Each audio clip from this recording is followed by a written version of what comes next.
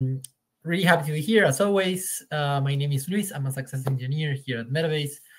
Forgive me today for two reasons. One, if the internet connection is not very stable, or you see some choppy, or the audio is choppy. I'm not in my home right now, so it's luck, 100% luck that everything will work fine today. And why we are here? So we are here for seeing and talking about. I mean, it's I would say that we are here more to talk about self-service analytics rather than audit. Right? Audit is basically a consequence of all this, right? So I wanted to start asking every one of you, if you can put in the chat, what is the concept of self-service analytics for all of you guys? So let me tell you what this is, or try to give you an idea of what self-service analytics is. And just for reference, I've been working with this philosophy of self-service analytics just for a long, long time. I implemented self-service analytics philosophy back in Mural, which is a startup from Argentina.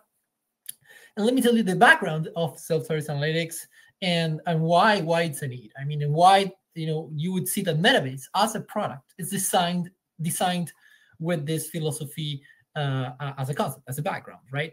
So way a long time back, right, when we didn't have products like Metabase or many products that are around right now, BI was still a thing, and basically it meant that whenever someone needed data or information for their daily jobs, you would need someone to grab the data for you, right? You would need maybe a person that knows SQL, maybe a person that, or there might be many layers between you and the data and the information you need for your daily job. So Metabase was built with the concept of everyone, no matter who, from the CEO to the very, very bottom of the company, or however you design, the pyramid, or, however you design the organizational structure, absolutely everyone should be able to go to Metabase and just get the data that they need, right? Just, very simple clicks. It's about that. It's as simple as that. Everyone should be able. No one should be in the middle. There should be no one getting the data or doing the SQL for you.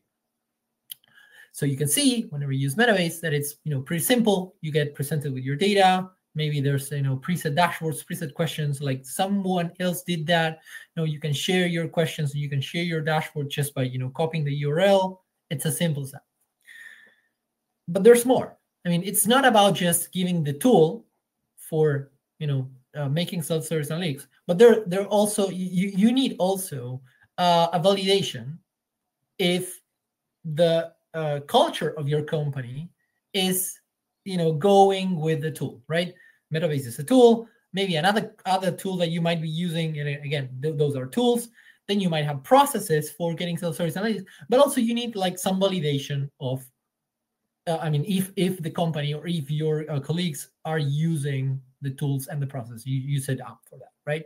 And this is basically everything about why we put this webinar together. This is a webinar about how you can know if people are effectively using the tool, how effectively people are using Metabase, and in this case, Metabase Analytics is the feature for that. So I'm going to share my screen. Again, I have in my computer, I have a local Metabase instance running. I created a few users, and I did some actions with those users, so I can have populated some of the dashboards that we put together. Let me tell you what this is, how does it work, and everything around that. So I'm going to share my screen now. Let's jump straight to the product. And let me zoom on. So here's Metabase.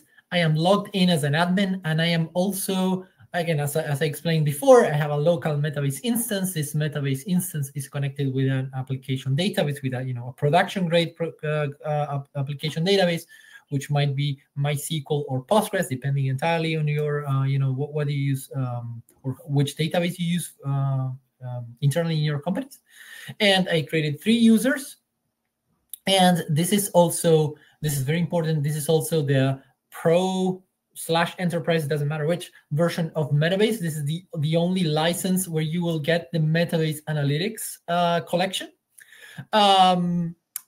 This is a very special collection because we create this collection when you set up Metabase. So the way that this collection is created is basically we start creating objects on the fly whenever the instance initializes, and the data that these things use is basically data that gets collected every single time that someone does something on the product. So whenever someone creates a question, whenever someone creates a dashboard, when someone accesses a dashboard or a question, every single one of those events gets logged into the Metabase application database.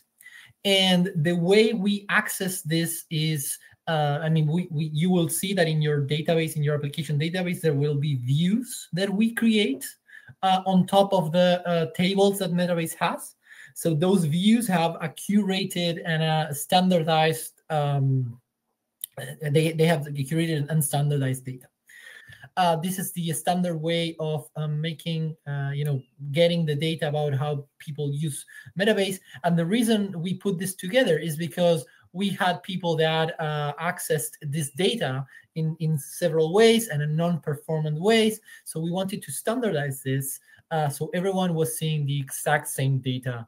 And you can also create your own reports from this. So I'm gonna show you now what I have, what is a standard, and what also you can do from this. So Metabase Analytics is a special collection. It is only on Pro or Enterprise versions, and we build views, in the application database, so you can see the data in a standardized way. You can only see this if you're an admin or if you have permissions as a user to see the analytics collection. And this is things that we populate when the instance initializes, and we give or we provide to admin users of Metabase instances things that are pre-populated. You see here that there are dashboards that are were built by us. And again, all this content gets improved every single version because we find more stuff. We try to put as much information as we can over here. We also build models of Metabase. So these are sets and curated sets of data that you can use, and I'm gonna show you how to do that in just a second. And then there's all these questions that you see here, which are questions that are included in these dashboards, right? This is the Metabase Analytics collection. Let's go a little by little. What you can use. So I don't know if you heard me or not, but what I did for making this happen is a local instance. It's running on my computer with a Postgres database.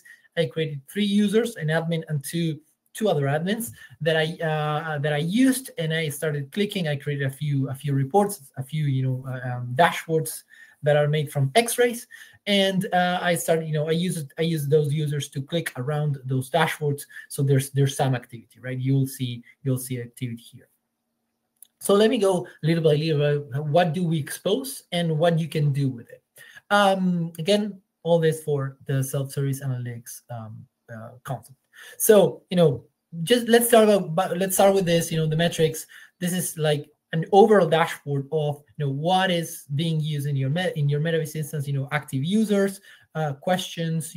Everything around alerts and subscriptions, which I have none, as you see here. There are tables that we also expose, and there are also which are the questions that are seen most. As you see, this is like a question that I created some days ago. I even have these questions are archived. This question these months are archived.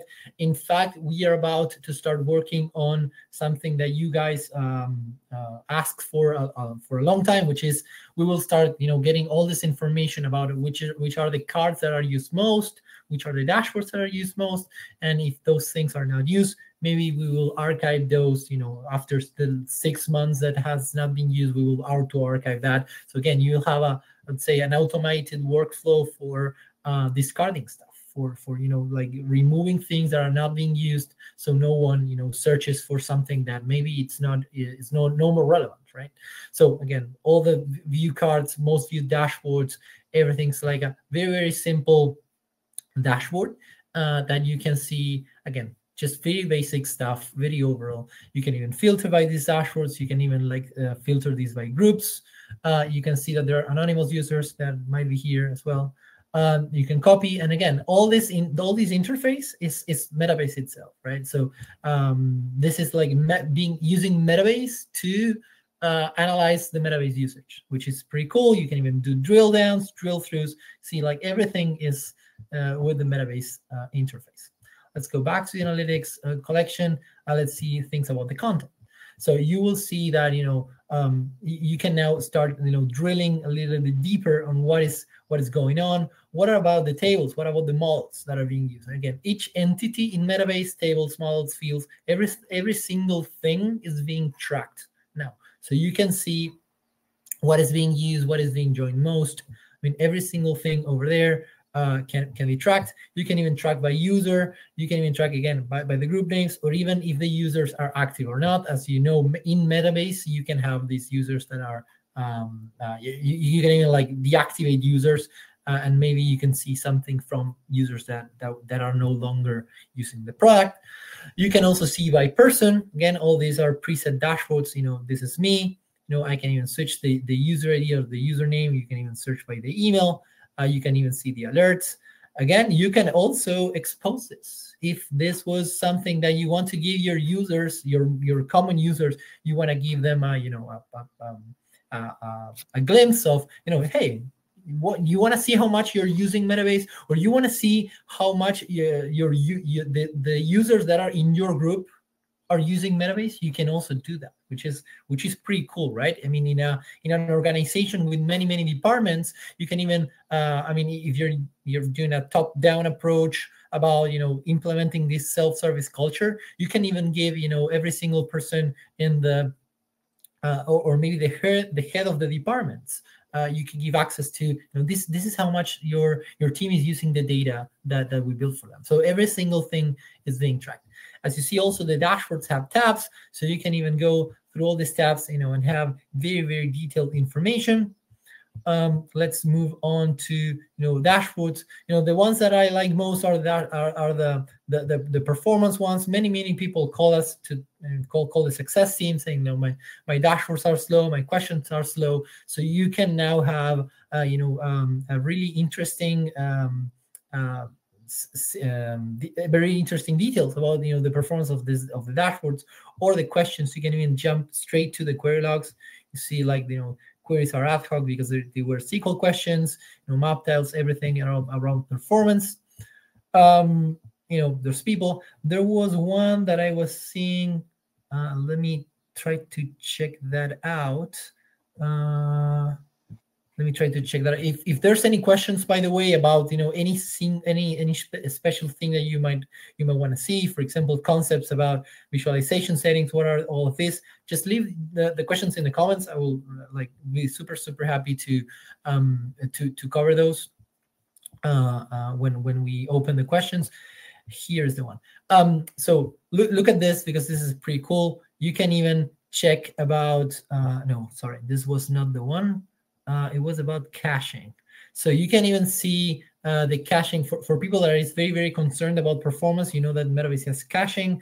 Caching can be basically Metabase starts sending those results of those questions to the Metabase application database, and then you can hit the cache or not, right, on every single question, depending if the question here. It's a performance overview. Thank you.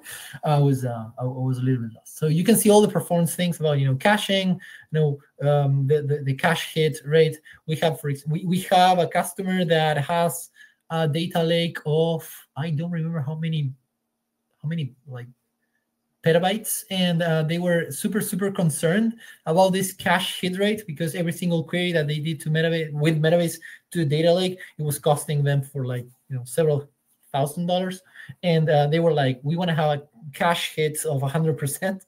I was saying, I told them that that's I mean, almost non-possible unless you want to see stale data every single time. But again, Metabase Metabase gives you now like this cache hit rate, in which every single query that you do can hit the cache, and you will see it here.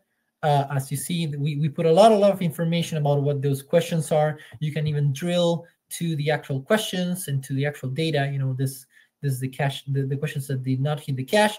You can see maybe the reason. You know, maybe the user changed something. There's a lot of data that we put together. Let's go back, and again, these are all the tabs that you can see. You know, there's performance per user, performance per database, performance per questions, and per dashboard. And let's say that, I mean, all of this is really cool. We love this. You know, things about subscriptions. We have people that call us because, you know, some subscriptions were not delivered or something. You can see them there. But let's say that, you know, you see all of this and it's like, yeah, Luis, this is all cool, but I need more. I need like to actually build my own questions and my own dashboards. And this is also the reason why when we did this feature, we thought about, why don't we expose the data from the application database as models, right?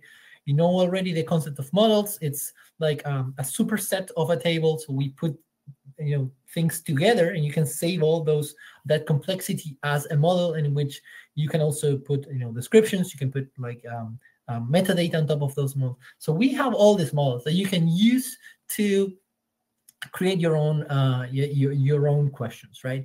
So let's do something. Let's click on this model. Let's see what this model is. You know, the view log. Okay, so this is, each row describes the question, model, table, or dashboard. This is pretty cool.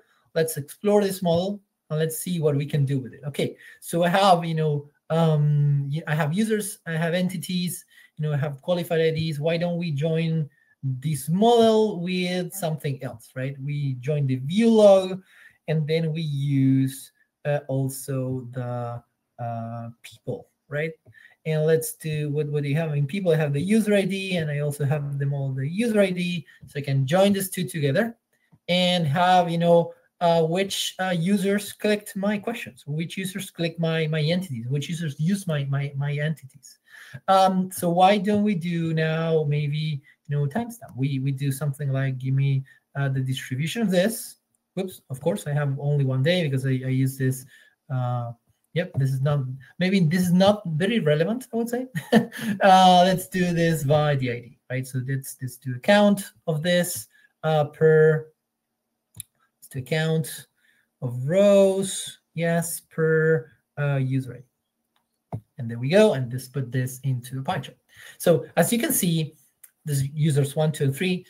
As you can see, I can use these models to start building questions out of the Metabase application database. So I can now build stuff completely for me without, I mean, using any kind of preset stuff. And I can start building those dashboards. And again, using all the magic that Metabase provides to me for building content for my users. Again, now I would say that when we started having this, now this is like kind of full circle. Before this feature, I would say you had only, I would say, a biased or very, I would say, reduced version, or maybe a very dispersed version of the truth. Now with this feature, you can see, you know, everything around the usage of Metabase. No matter where you are, I mean, no matter if you're deploying this to a customer, if you're deploying this for you internally, even if you're doing embedding, you can see, you know, all the activity of the embeddings. Everything is here. Everything is presented as, you know, data or preset dashboards, and you can also you can also see preset questions that we also did here.